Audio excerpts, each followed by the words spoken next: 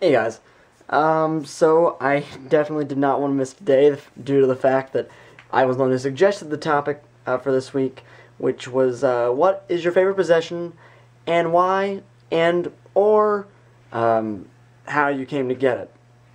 I'm going to answer all of mine. My favorite possession is this games display that I have.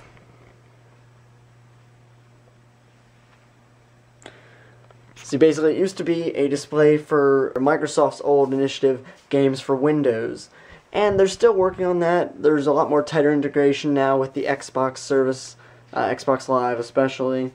But yeah, they used to have all these displays in game stores, and this particular one comes from GameStop specifically. Luciano, I don't know if you're familiar with GameStop, but GameStop is a retail chain. They are actually worldwide, but they're specifically the world's largest game retailer, and they used to be big into these displays as well.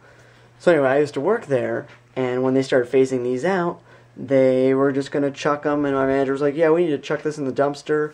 And I'm like, listen, this is a pretty nice display. If I pull my truck up, can I just load this out? And they're like, we don't care. So it's special to me because it's rare. You know, definitely no one I've met has them anywhere in the stores. They've gotten rid of them. They might be in some landfills somewhere.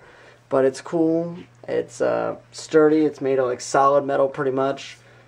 And I intended at some point to convert it into an arcade cabinet.